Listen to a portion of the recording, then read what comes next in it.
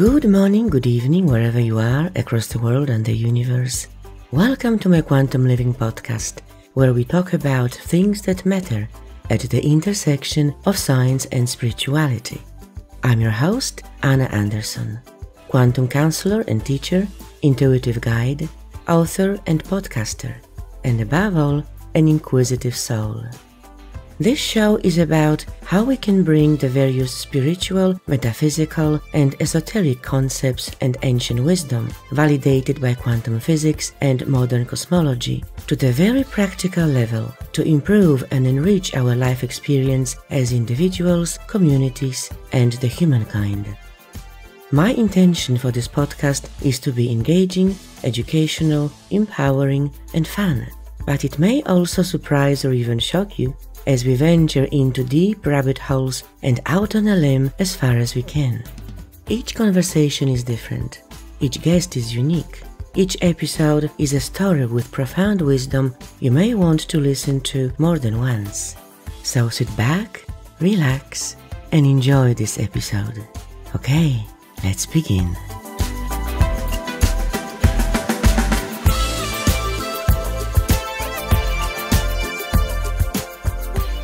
Hello and welcome back to Quantum Living. Wow, what a treat have I got for you today. I hope you are intrigued by the title of this episode, The Frequency of the Afterlife. Mysterious, alluring, exciting. Like a big colorful box with a beautiful sparkling golden bow on top under the Christmas tree, holding a very special gift for you, something you've always wanted. Yet you don't know exactly what it is.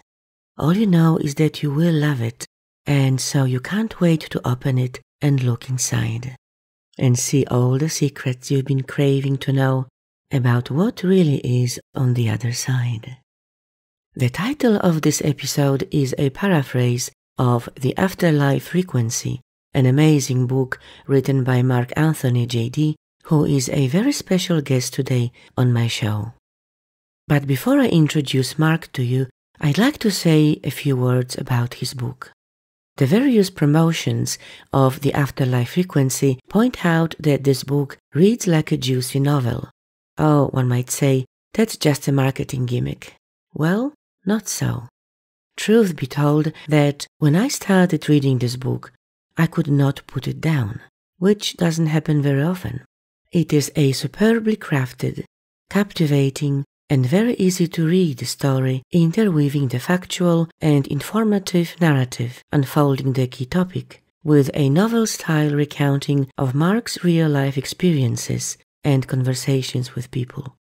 It does read like a juicy novel. So now it is my great pleasure to introduce my special guest, Mark Anthony, JD. Mark Anthony, JD, psychic explorer, also known as the psychic lawyer, is a fourth-generation psychic medium who communicates with spirits. He is an Oxford-educated attorney, licensed to practice law in Florida, Washington, D.C., and before the United States Supreme Court. This psychic explorer travels to mystical locations in remote corners of the world to examine ancient mysteries and supernatural phenomena.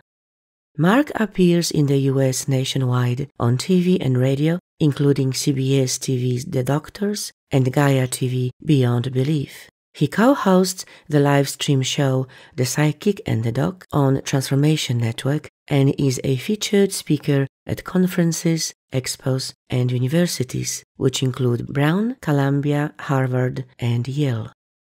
Mark Anthony is the author of 3 best-selling books. His latest, The Afterlife Frequency, is the gold winner of the Cover Visionary Awards, was considered for a Pulitzer Prize, and ranked as one of the top books about faith in God. His other best-selling books are Never Letting Go and Evidence of Eternity. He is also a columnist for Best Holistic Life magazine. And now, Mark joins me from an undisclosed location.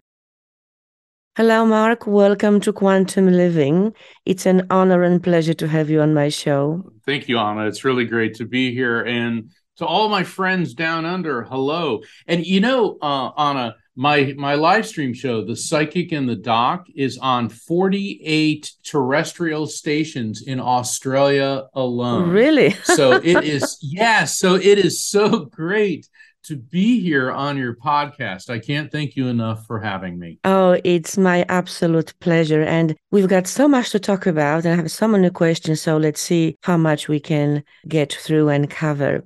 And I'm so thrilled that we have connected and can create this show together. By the way, you have a lovely energy, I have to say. Very centered, calming, and relaxed. Very pleasant energy. Thank you. And your work is truly at the intersection of science and spirituality, which is the undercurrent of this podcast and the focus of my work as well. I was certainly guided to invite you out of the many great mediums and psychics out there. And the moment I read more about your work and your teachings, I knew, yep, we are on the same page here. I do appreciate, Mark, that you have done countless interviews and presentations, repeating your story many times. So rather than asking you the same questions, I'd like to do something a little bit different to set the scene for this conversation. Sounds great. Well, yeah, and I appreciate that. So bit of a change. It's always good. And you know, that kind of reminds me of like being in court, because you may have a set format of what you think your trial is going to be, and it never goes that way. So this is good. This is good. Keeps you on your toes. That it does. So I will simply ask, what would you like to share about yourself, your work, and your life with people who may not know you, to give them a sense of who you are and where you are coming from as a backdrop to this conversation?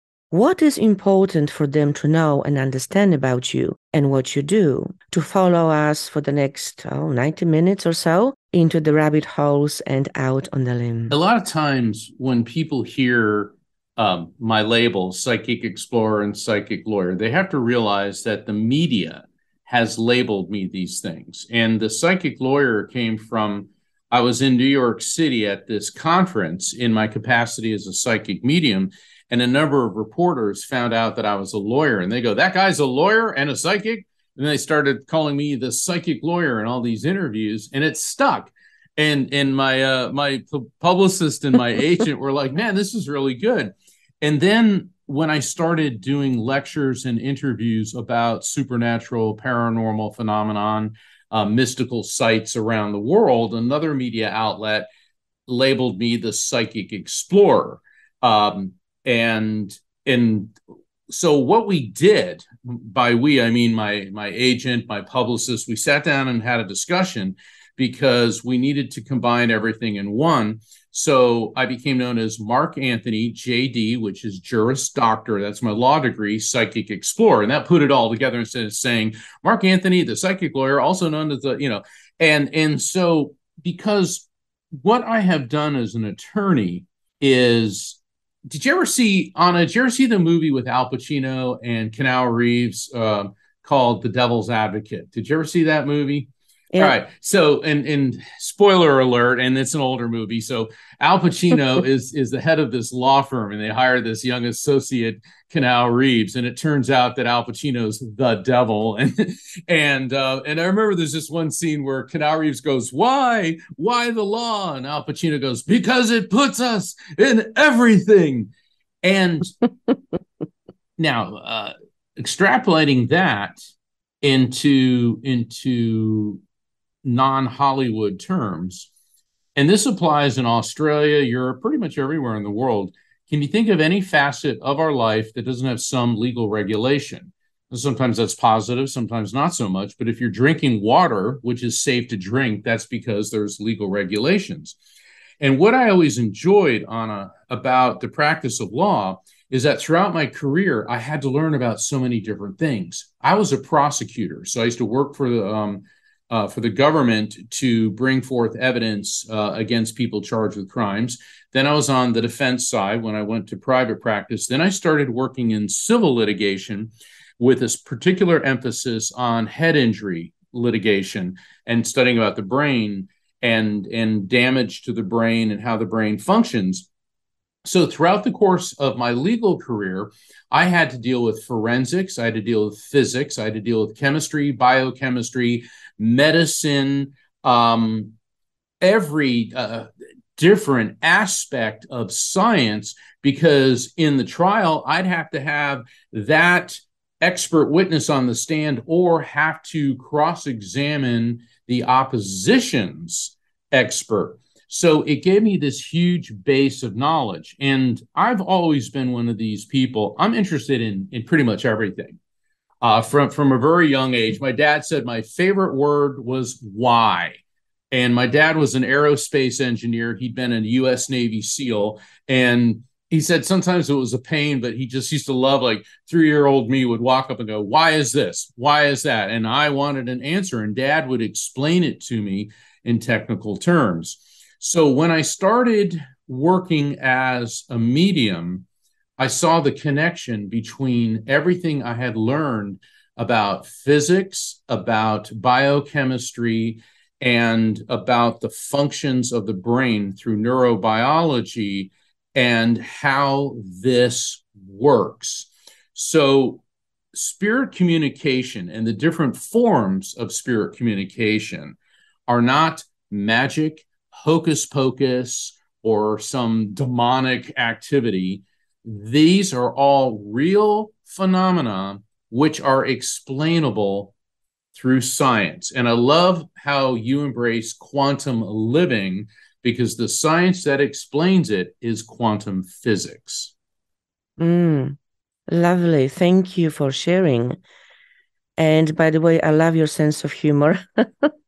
It is always indicative of the person's engagement with life, the way I see it. So, and I love to have a lot of humor and laughter on my podcast, because let's face it, even when discussing profound topics and deep topics, people still like lightness and a bit of light in the doom and gloom of their daily life. So thank you for that. Well, people need to remember, don't take life so seriously. You'll never get out of it alive. Yeah. Yes. And the thing is, when I say that, let me clarify. We have, as a good friend of mine, Rhonda Schwartz. She is a fellow medium, absolutely brilliant and very gifted artist. She said that we have just one life, but it's eternal. And so when I say that you'll don't take life so seriously, you'll never get out of it alive, what I mean is our physical life. Because once our physical life, once our body, the vessel that our, what I call the electromagnetic soul, we can talk about that in a bit, is housed in, once our hard drive crashes, our soul goes on, because it's eternal energy. So yeah, we have one life, but it's an eternal life. Yes. And I tend to say, laugh at life, otherwise life will laugh at you. Which is another. Well put. I mean, a lot of people turn to humor as a way to deal with stress. And, growing up, all right, both my parents were psychic mediums. Dad was a Navy SEAL, mom was a commercial artist. So it's not like they were running around wearing turbans and waving Ouija boards at people. We were, for all intensive purposes, the all-American family next door, sort of.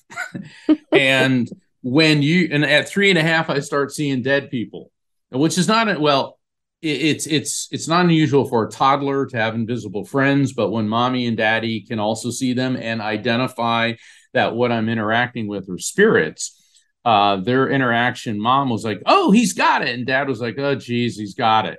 Because my dad was concerned about how I would be treated by people who would think and have thought that I was really weird and that type of thing. So when you are a kid who grows up with psychic parents, you go to Catholic school, and you're in a neighborhood surrounded by people who don't even begin to understand. If I didn't have a sense of humor, I would never have made it out of adolescence.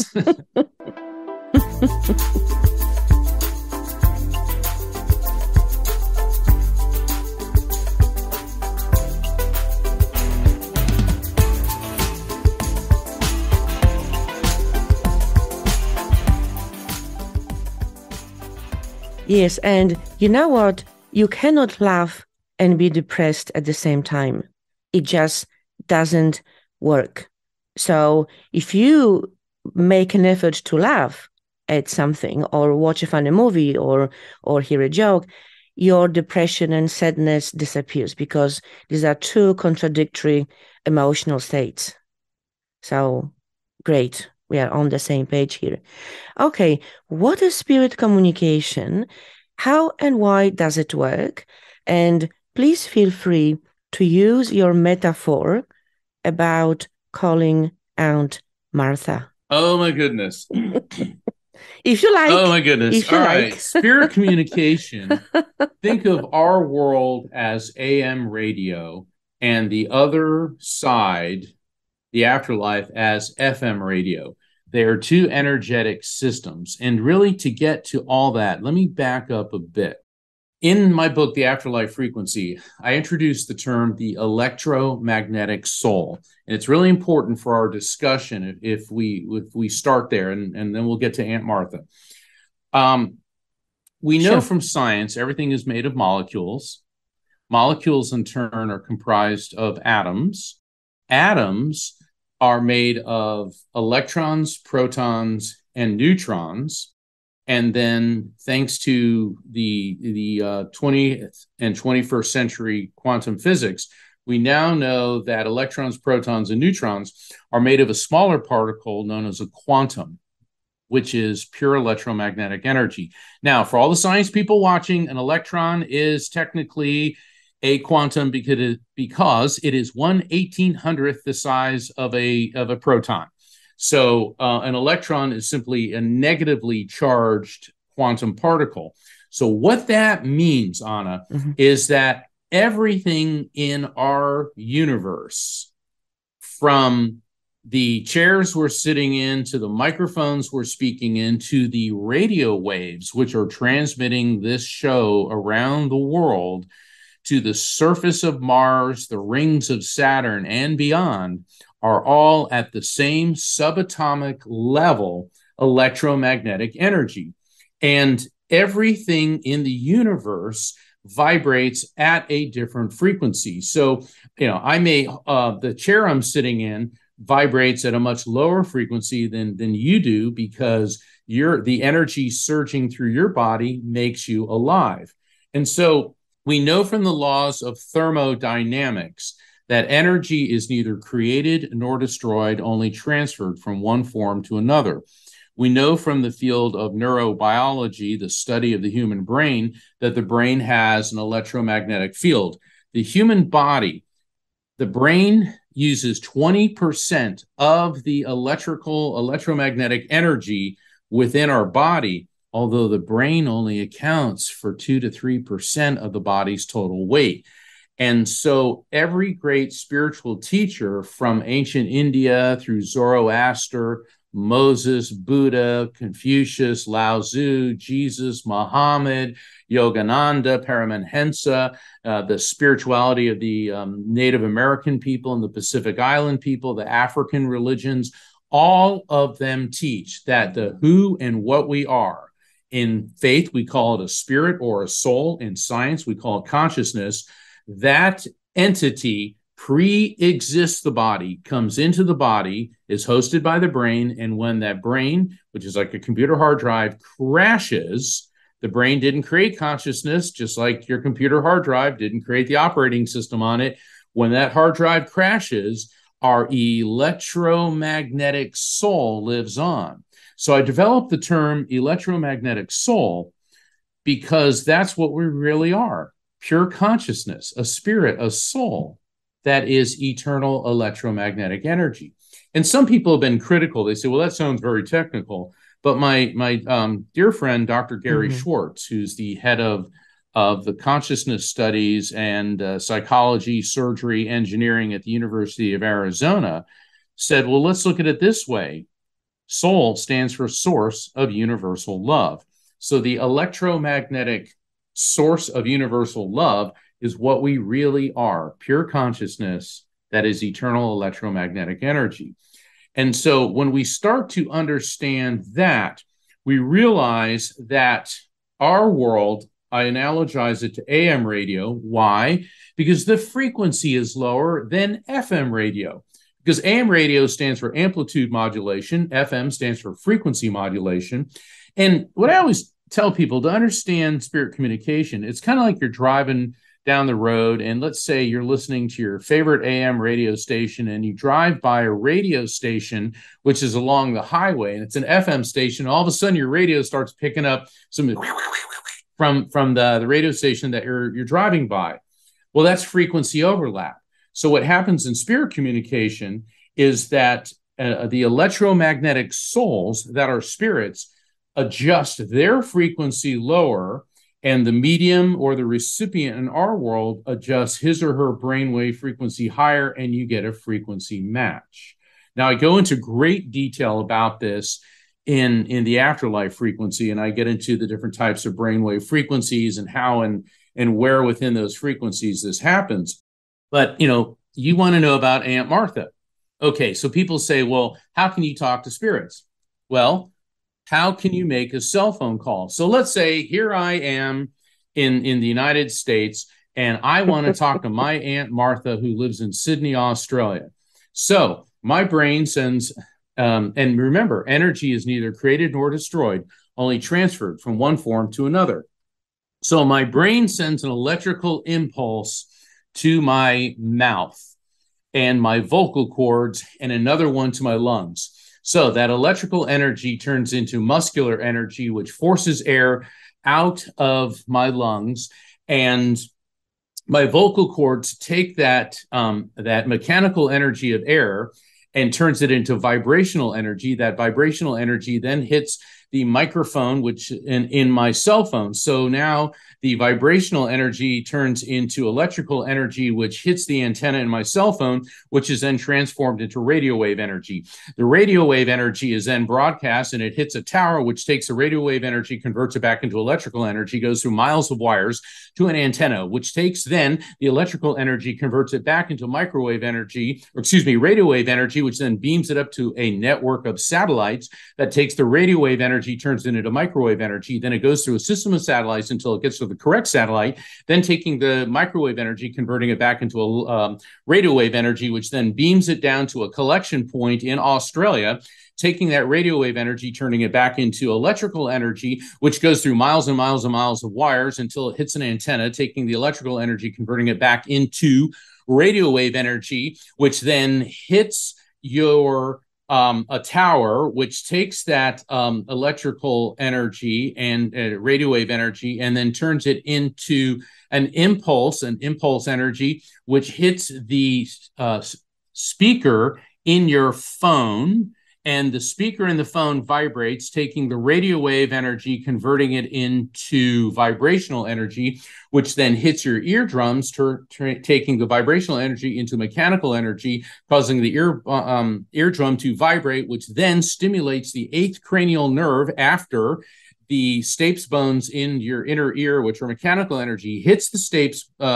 The stapes then hit the eighth cranial nerve, which turns it into an electrical impulse, which then goes into your brain and is converted into a recognizable concept, which says, "Hello, Aunt Martha."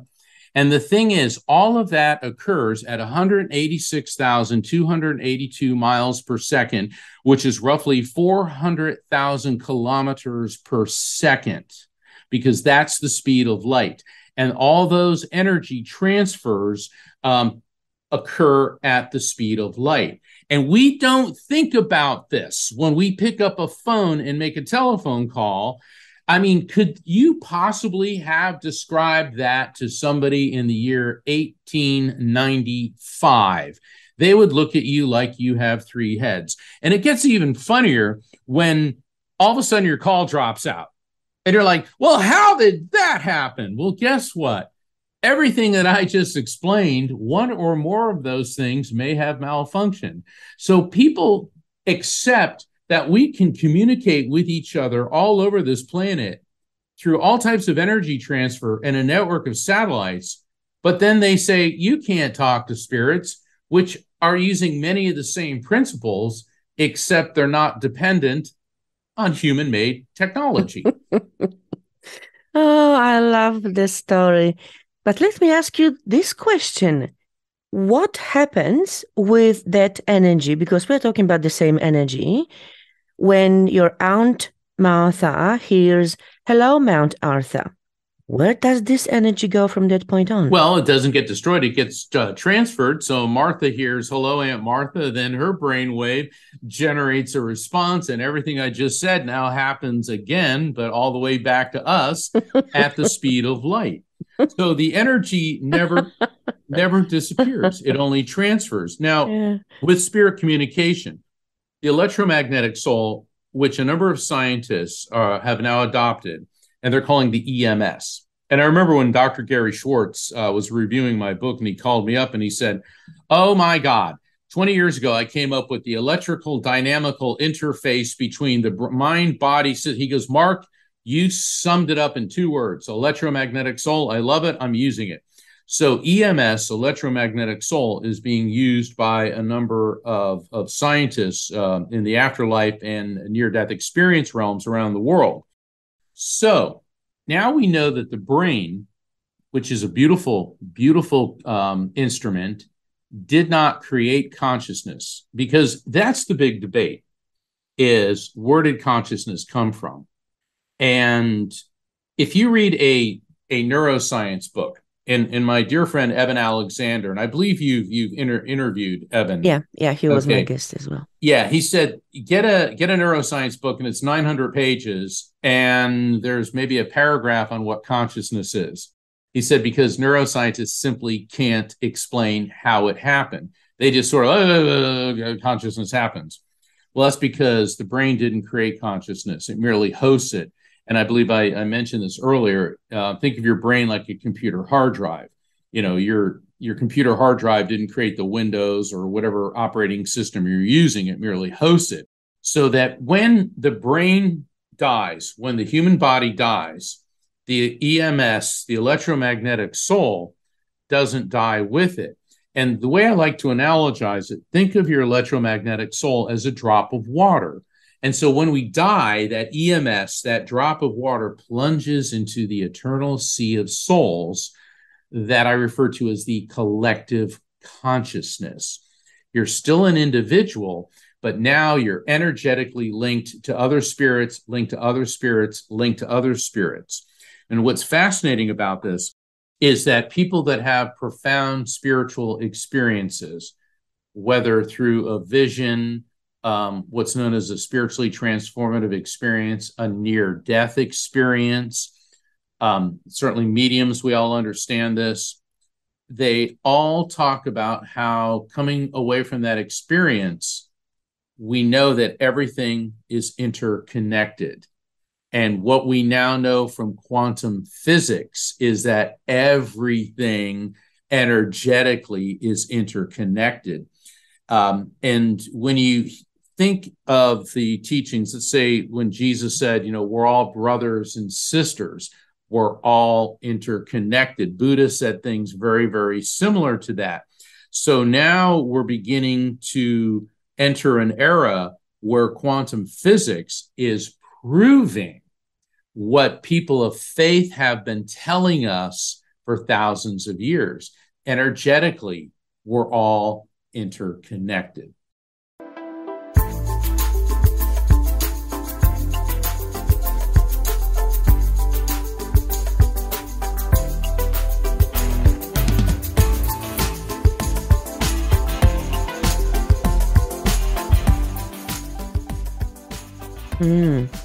Absolutely.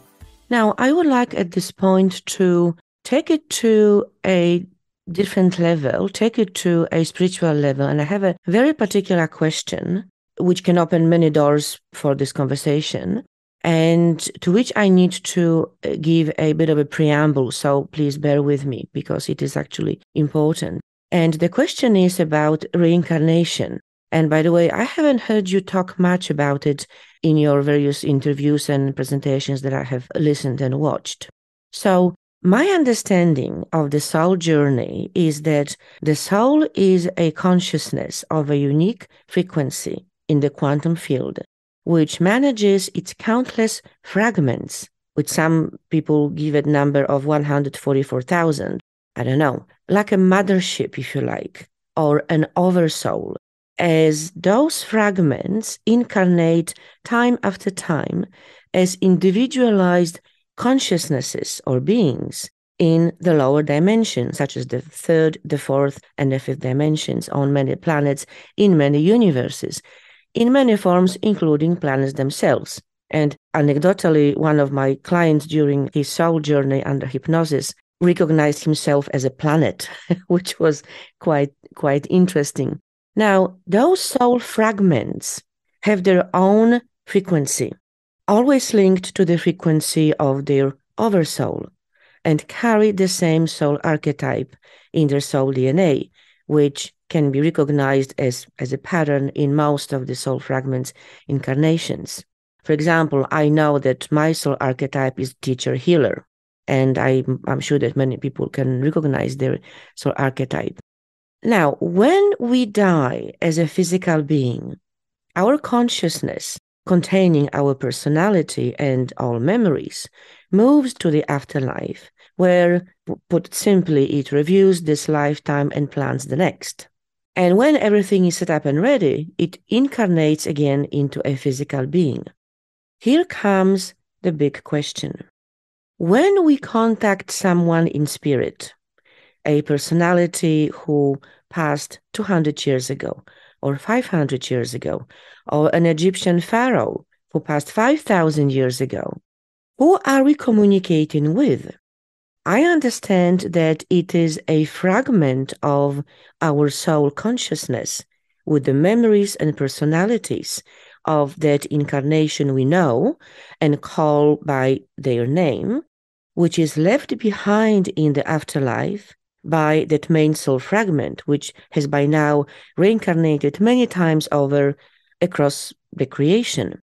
And it's not like St. Peter will pop into your reading saying, "Hey, Mark, sorry, but Jenny's great-great-great-grandma is no longer in the afterlife. She's been happily cruising in other incarnations." So what is your take on this? Because this issue keeps coming up even in my work with people. So if we keep reincarnating and we're contacting someone who's in spirit who passed many years ago, how do you reconcile those two aspects of our soul journey? First off, I have lectured extensively about reincarnation. I also was one of the headliners at the Edgar Cayce Reincarnation Summit a few years ago, and I've also presented reincarnation as one of my lectures at the International Association for Near-Death Studies, the Afterlife Research Education Institute, and I wrote about it extensively in my prior book, Evidence of Eternity. And mea culpa, I've missed it. Yeah, no. So I've spoken about this many times.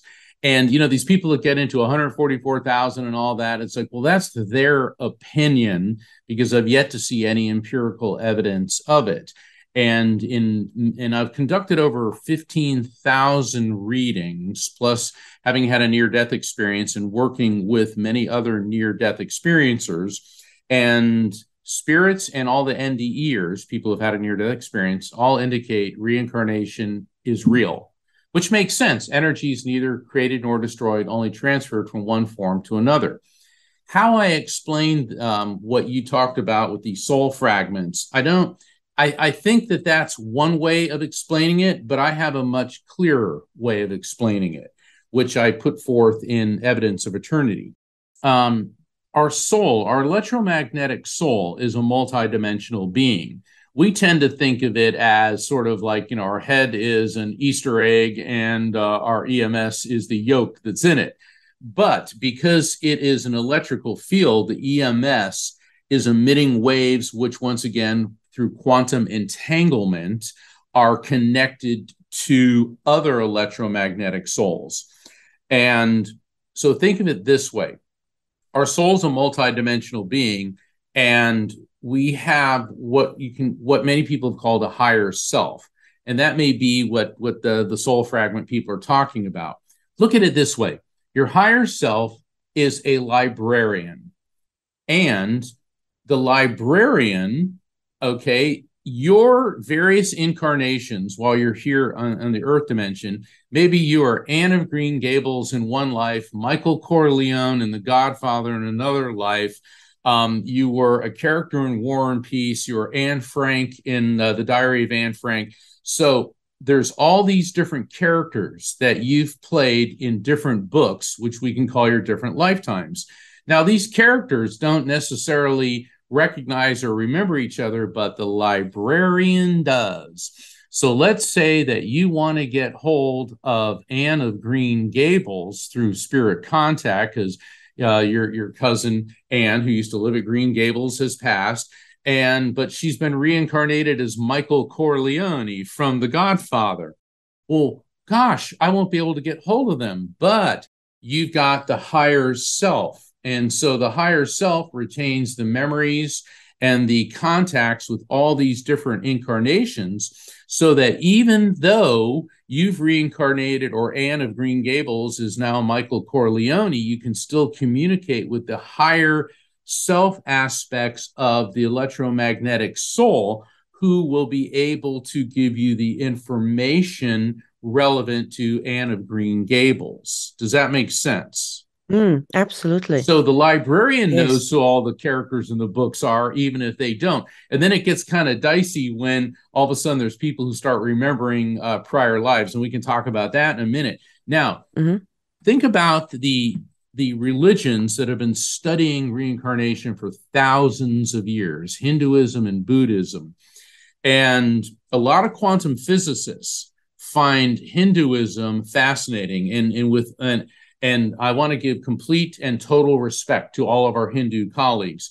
If you take away, let's call it the fanciful mythological constructs, like you have to in any religion to understand what it really means, Hinduism is so close to quantum physics about the unending cycle of life. And Hindus even believe that if humans are stupid enough to destroy this planet through nuclear war, don't worry, we'll all reform in another universe and start over again, which is both comforting and terrifying at the same time.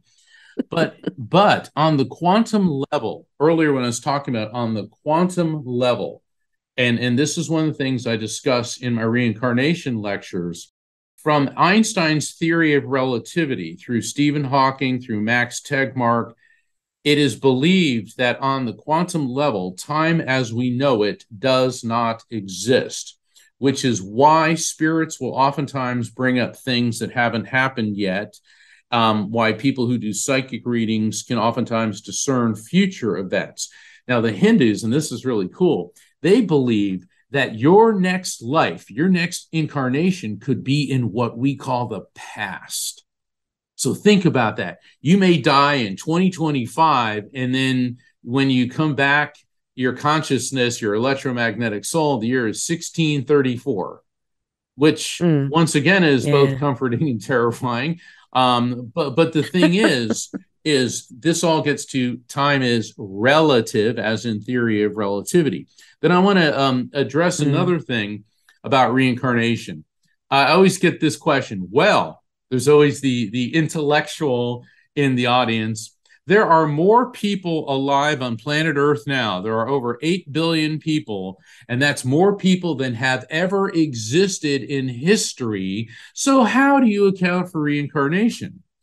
And spirits that I've communicated with have told me that is assuming Earth is a closed system. And what they explain is that Earth is constantly receiving a wave of new electromagnetic souls from other dimensions and other planets. And that eventually when people say, oh, I've reincarnated and now I don't have to come back. Because I've asked spirits. I said, well, what happens? I was raised Catholic. So, I when I was a kid, my thought of heaven was a Michelangelo painting, where everyone's hanging out, drinking wine, really good at, Italian and French wines, and you're hanging out with angels, and Jesus pops by for lunch, and, it's just great, And I said, well, does that get to happen? And I got the distinct impression that they were laughing at me just like you're laughing right now. And they said, well, no, you leave this incarnation, you transfer to another dimension and begin a new cycle on another planet. And I'm like, What? What? I go, that sounds awful. And I also got because spirits do have a sense of humor. Oh, yeah. And they said, why do you worry of such things? That is energy. That is the eternal journey of the soul. I said, well, do we ever get to be God? Get to be with God? And they say, you always are. Yeah. And so that really rocked my Catholic world. And I, even though I was raised Catholic, I've spent my life studying all the religions. I've studied Hinduism, Buddhism, Islam. I've spent time in Hawaii working with the Hawaiian priests of the ancient religion. I've been with shamans in the Andes and in the American Native American spirituality. And the more you study the different belief systems, once you take away the cultural imagery, they're all the same to a large extent. They all talk about the soul and the eternal journey of the soul. So I hope that answers your question.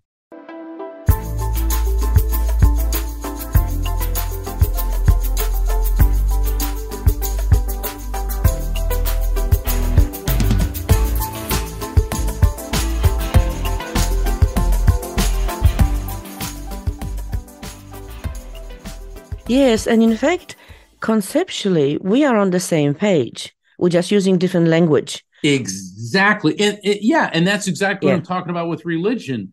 And also with religion and quantum physics. They're describing some of the same phenomenon just through different vernacular. Yeah, absolutely. So this actually very nicely segues to my next question.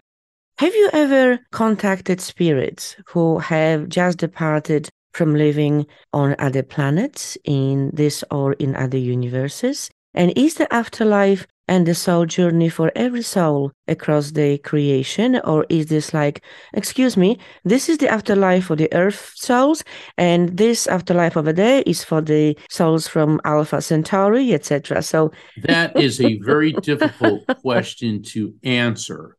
And I'm not trying to be evasive, because what do you have think? to realize, that's what I'm going to explain. Mm-hmm.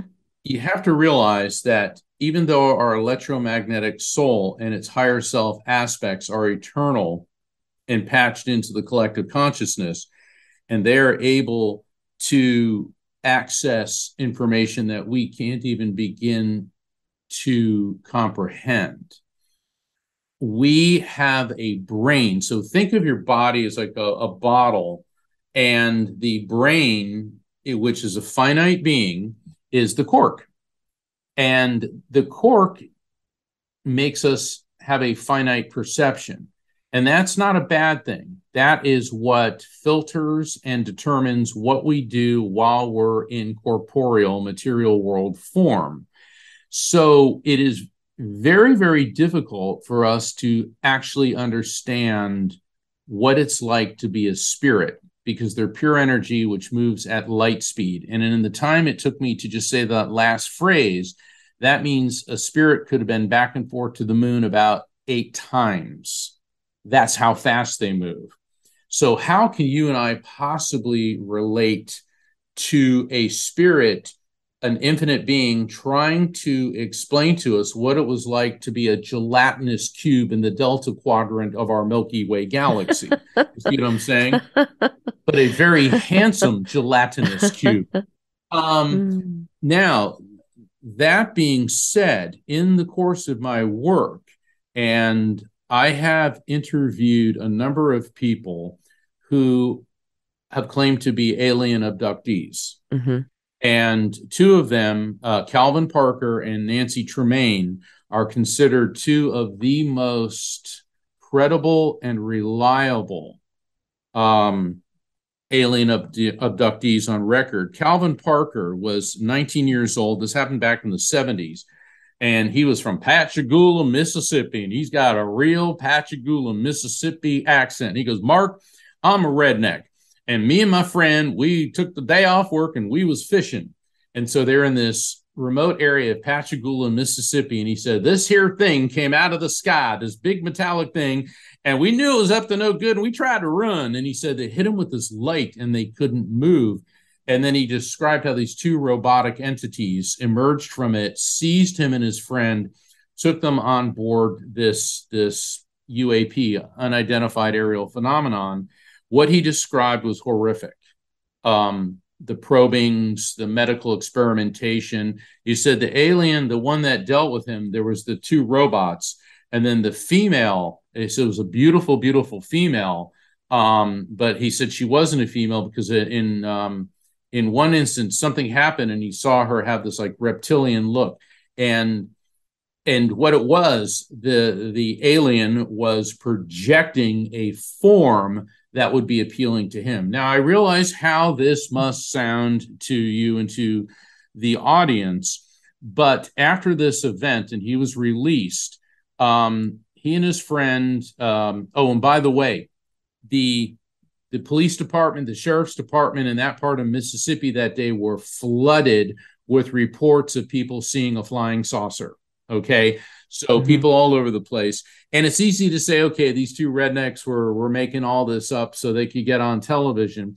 Calvin was horrified, said to his friend, we can't talk about this. His friend was like 40, and he went public with it. He was on the Johnny Carson show, did all this and everything.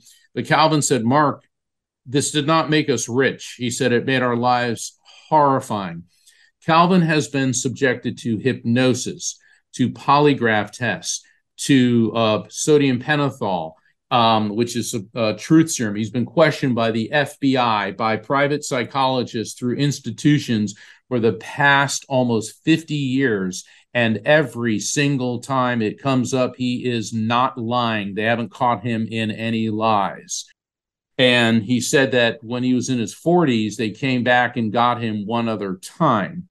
And so I've done readings for people who have been abducted, and their spirits come through, and their spirits have talked about this. And Calvin and Nancy Tremaine was a little girl who was abducted in front of her entire neighborhood. A large metallic object came down, hit her with a light. She couldn't move, took her on board. And she actually has the recordings from the police department, which are going, there's this thing here.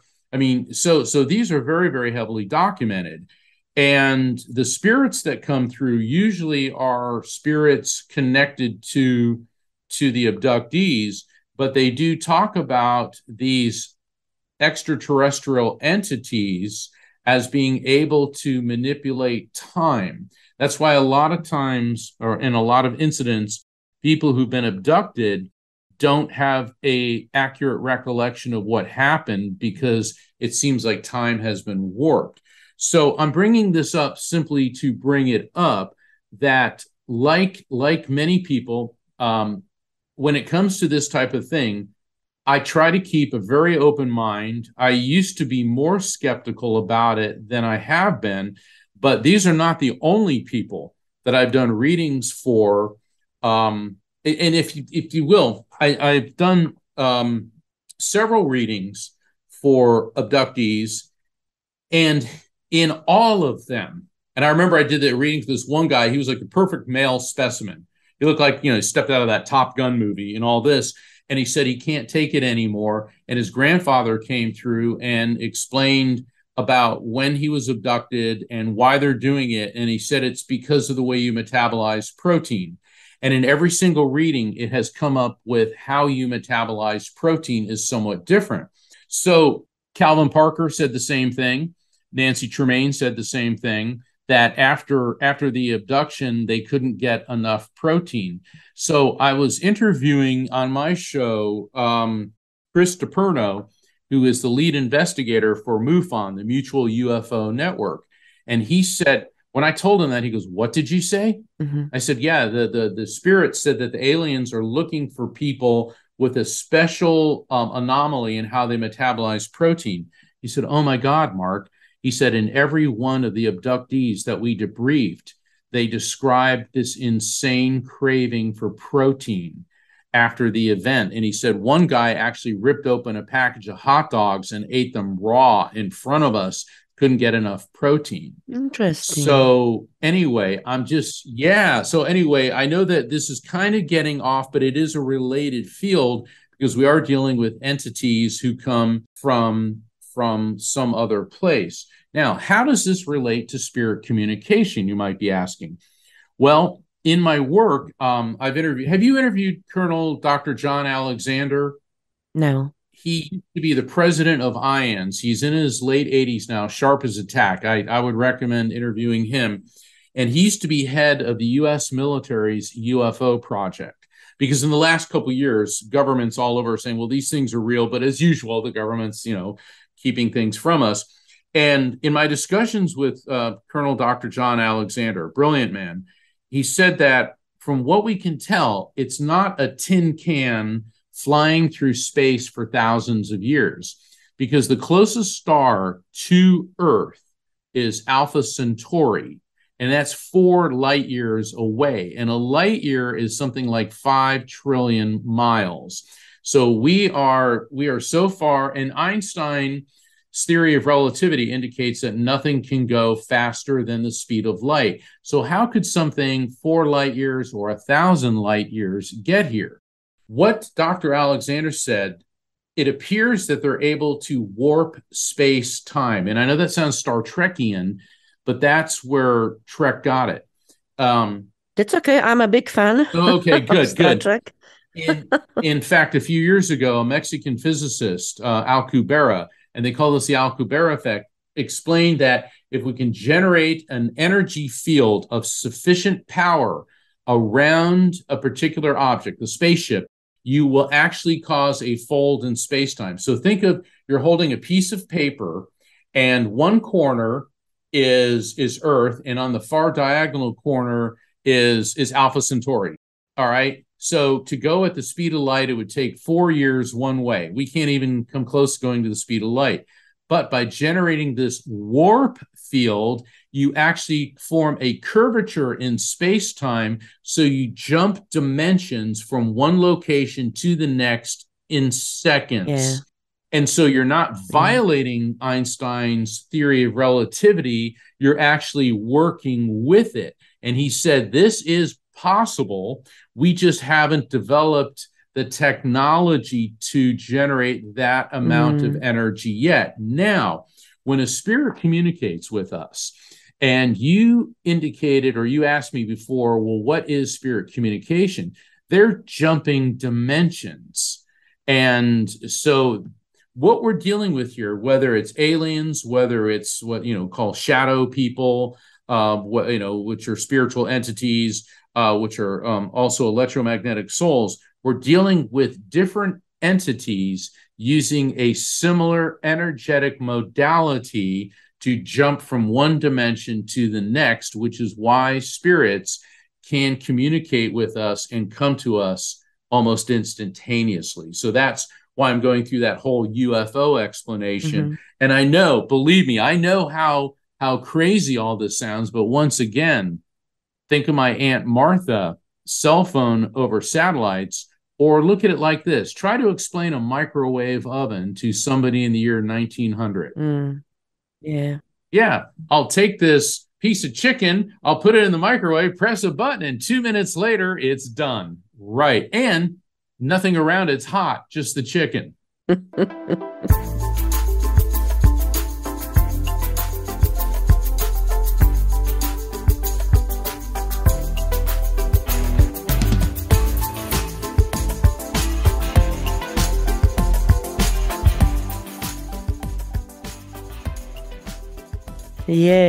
Yes, absolutely. Do you receive spirit contact spontaneously? For example, you are in the shops and Uncle Harry of the lady at the checkout wants to pass on his message to her. How do you control the spirit? Or do you? Well, that's an excellent question. I tell them I'm doing this or I'm not doing this because it's important for a medium to define the parameters of the contact.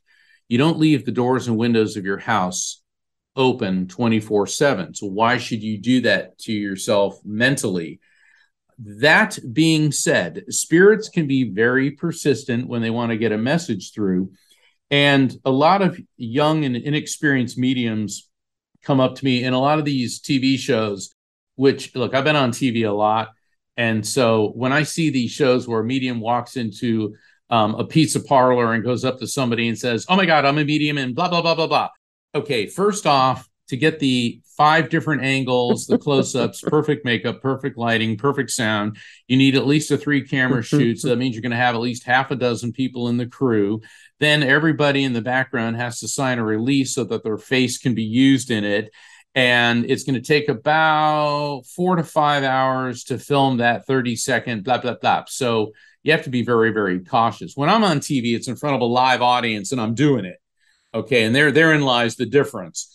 And so when I see TV shows like that, it's just like, oh Lord, it's scripted. It's reality television is, generally not real. It depends on the particular production, but it is unethical to run up to somebody in a pizza parlor and fling a message at them from Uncle Harry, because those people are there eating pizza. They're not there to deal with their grief issues, spirit communication. They may not be receptive to it. However, situations like this do happen, and sometimes I have broken that protocol, and it usually, in fact, always has been received very well. But I still think that it is important to respect somebody's privacy and not just go up and fling a reading at them. It's like going up to somebody and saying, "Hey, you need a root canal," and you grab a pair of pliers and start yanking one of their teeth out. All right, you're not going to do that. So why should you make somebody deal with their grief issues? Now, if they come to me for a reading, that's different. Yeah.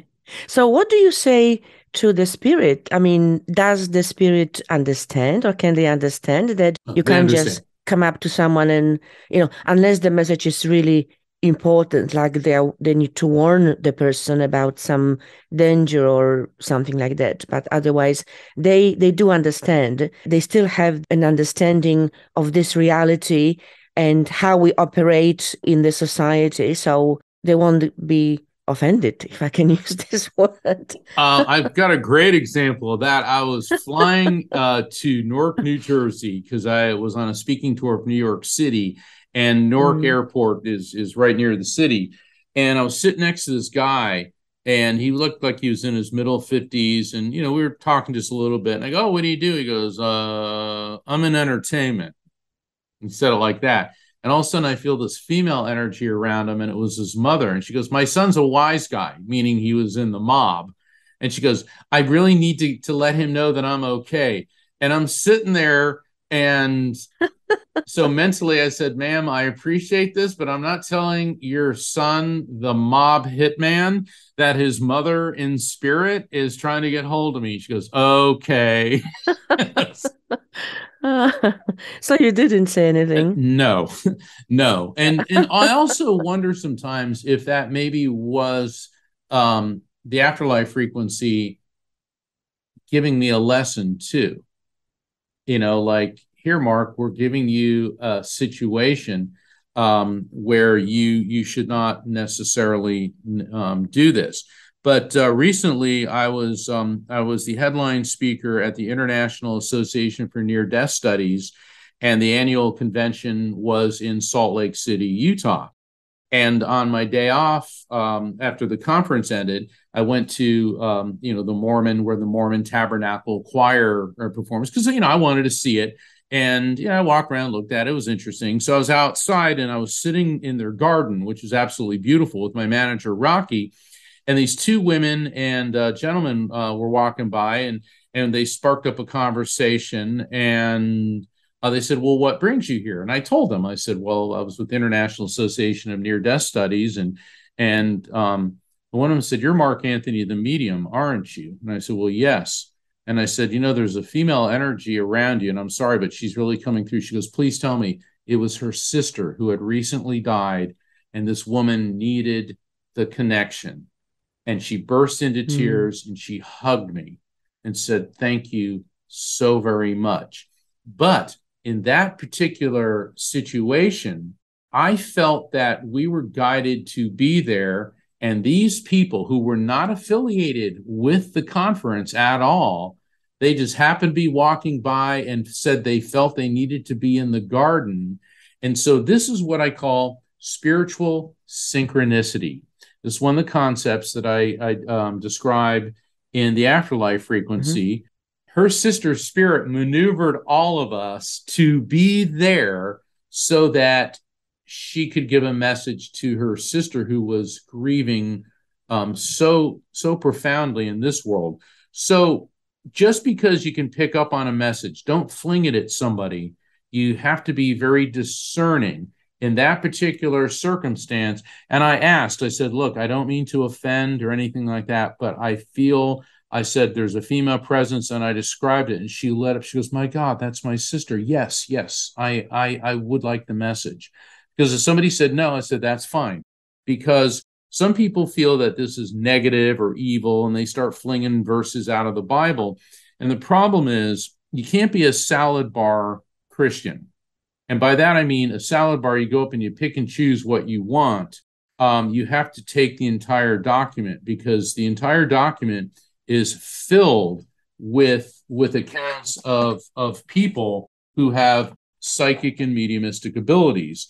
And if you'll indulge me for a moment, I'm going to go to Deuteronomy, the book of Deuteronomy 18, verses 10 through 11, goes through, stay away from mediums, witches, people cast spells. So people say, mediums are not of God. It says so in the book of Deuteronomy, chapter 18, and to which I always reply, yes, but please go to the same chapter 18, verses 21 through 22, which says, when a prophet, and that's the code word for a medium or a psychic in the Bible, is prophet, speaks in the name of the Lord, if the word does not come to pass or come true, that is a word the Lord has not spoken. In other words, if what the prophet says isn't true, it isn't of God. If it is true, then it is. Then we fast forward to the first book of Corinthians, chapter 12, verses 4 through 12.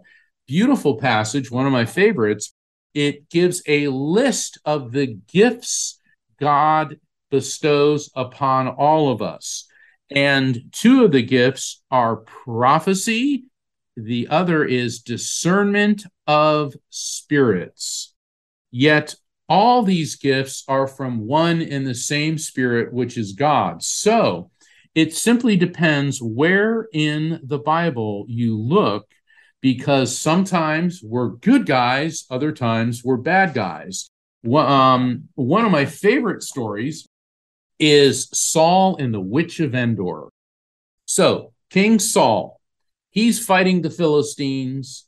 David is a real nuisance to him. His popularity is on the rise. And Saul's favorite and most trusted advisor, Samuel, has died. So Saul goes to the Witch of Endor, who is a medium, and she brings forth the spirit of the prophet Samuel, who basically says, Saul, your time is up. You're at an end. And right after that, Saul is defeated in battle. His sons are killed, and then he dies by suicide. And then David emerges as the king of Judea, the king of the Jews.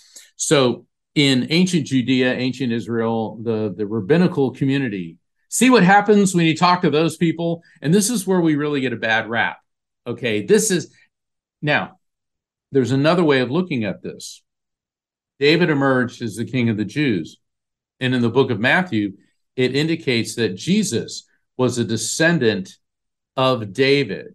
So was it not then the will of God that Saul played his part, and when his time was up, it was to yield to David, because David is one of the superstars of the Old Testament, which is then a connection to Jesus.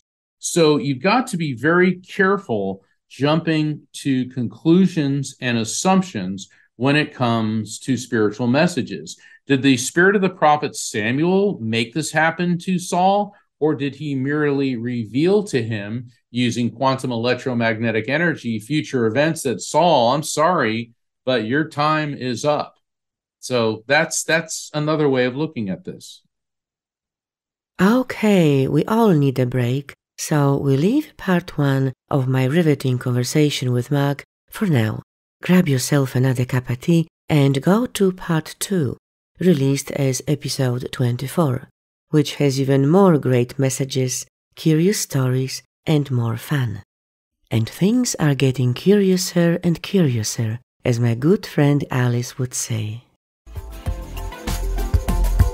That's all for today, folks. I hope you enjoyed this episode, and if you really loved it, please post a review on Apple Podcasts or Spotify to encourage others to listen to it. For the show notes, guest and podcast info, reviews, comments, and much more, please visit quantumlivingpodcast.com. And if you'd like to dive deeper into quantum living and explore how you could work with me, please contact me, and I'd be delighted to help and support you on your quantum journey. I am your host, Anna Anderson. I look forward to connecting with you in the next episode of Quantum Living. Until then, keep your vibrations high and be well.